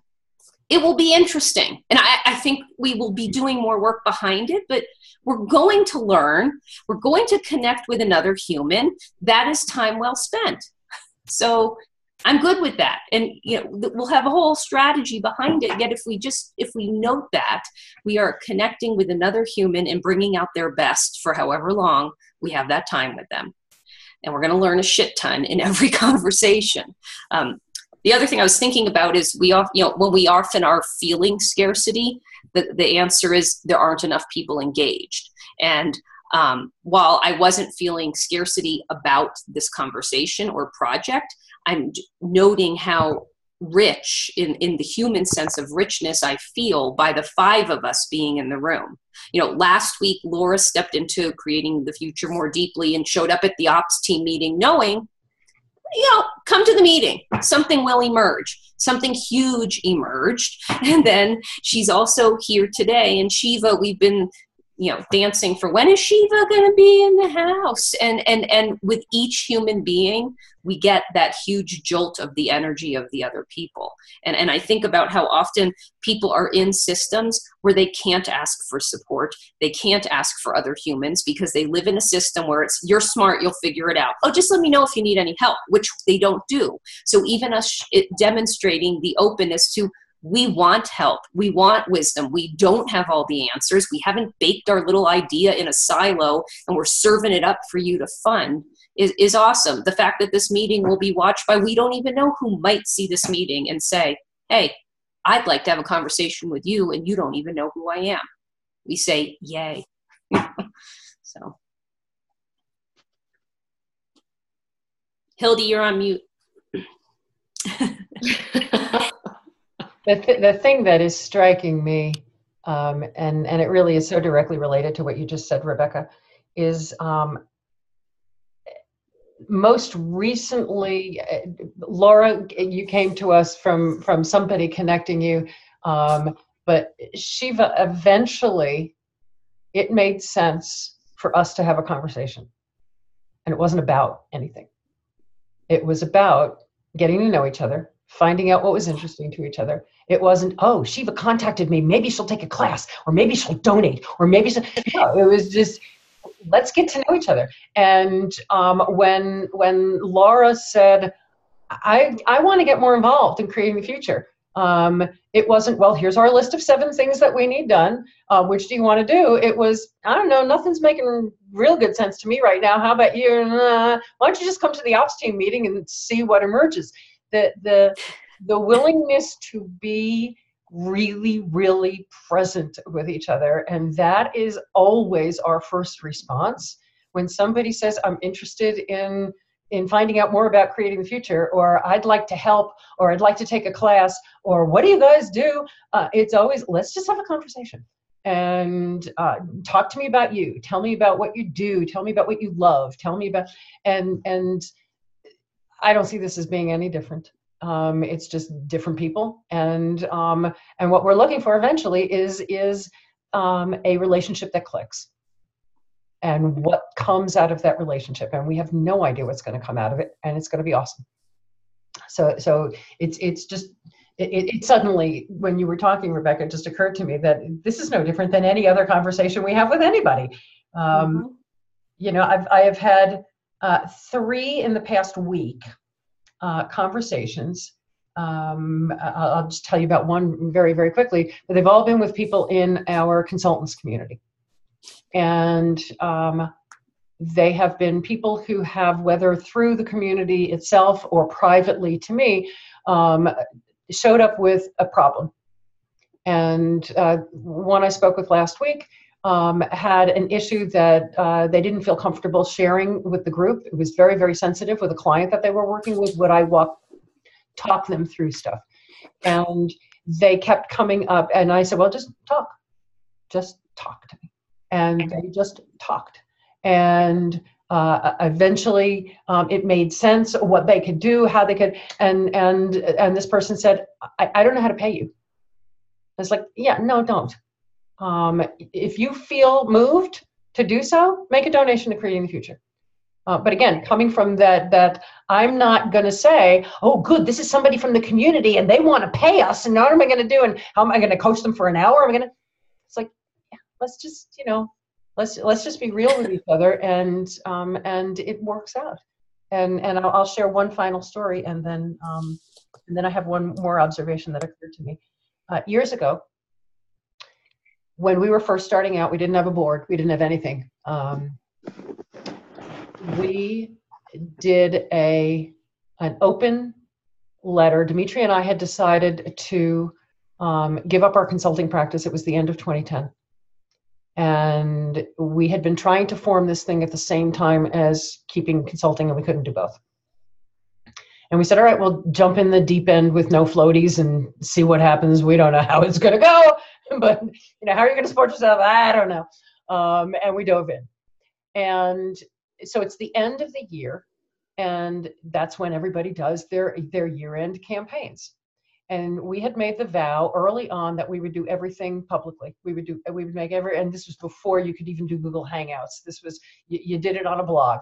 And so we said, well, this isn't a decision for us to make, let's make it publicly. And so we said, is there a good reason not to do a year-end campaign? And all the fundraisers went into, there's never a bad time to ask for money. Any opportunity you've got, ask for money. You need to ask for money, ask for money, ask for money, ask for money. And two voices said, is this what we want to be about?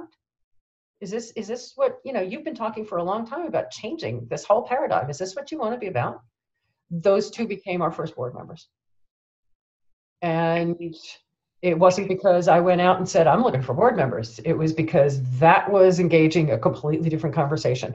One of them was so impressed that we made the decision not to do the annual campaign that they donated $5,000 at the end of the year.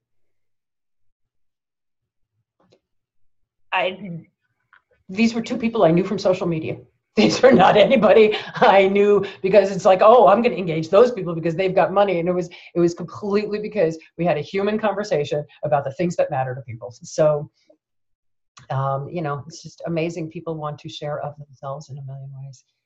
I had a random thought as we were talking, and it has nothing to do with anything, but it's just a random thought. So while we're sharing ahas, and it was that We ask people to do their best, and we rarely ask people to be at their best. And the thought that we are building a structure that will encourage people to be at their best, because sometimes you can't do your best. Sometimes you're in a pile of poo. But we'll ask you to be at the best that you can be in whatever moment you're in. And sometimes that's really low, and that's okay. And we'll hold you there. Hold as in support, not hold, keep you there. But it occurred to me that we ask people to do their best, but we really don't ask anyone to be at their best and give them the tools for that. We will come up with another time to meet. What makes sense to you guys timing-wise? Work? Does a week work? What?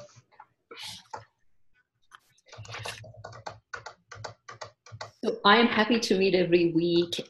Just want to let you know that I'm going to be gone 3 weeks, end of March into first week of April. So the last 2 weeks of March and the first week of April. Are you going someplace wonderful? Want to come? Yes. I know where it is, and I want to. Yeah. Yes, we are. We're going back to Thailand and Malaysia. Oh, wow. Yeah, it should be wonderful. Looking forward to it. Pretty awesome. Really awesome. So, but I can meet every week. Cool. Or twice a week if we need to in this initial phases. Now I'm pulling up my calendar. I have a very bad week next week. It's suddenly become grant season again. How did that happen? Yeah, I don't know. I wasn't paying attention. But the 13th and the 14th and the 15th and the 16th are all clear. 13 is beautiful for me. Is absolutely wide open. And, or I could, yeah, I think that's the day that would work for me. Does the 13th work for anybody else? You said yes for you, Anne. Yes. Yeah, unfortunately, I'm going to be at a meeting of an organization called Convergence. Their leadership is going to be in town. Cool. So I'm going to be at that meeting, and that's from 8:30 to 5 p.m. Holy moly. That's a big meeting. It's a big meeting. That is a big meeting. Does the afternoon of the 14th work for you guys? It works for me. I can do it, yeah. Okay. How about you, Laura? Yes, that works. I have a 5 o'clock appointment, so I might have to leave a little early to get to that. But I have it until 4. Okay, so we could do 1 to 4 Pacific time?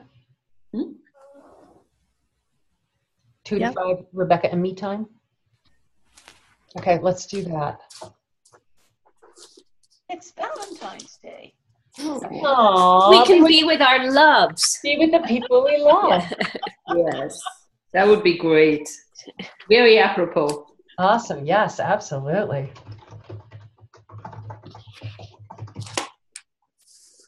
Okay, so 1 to 4 and 2 to 5 for Rebecca and me.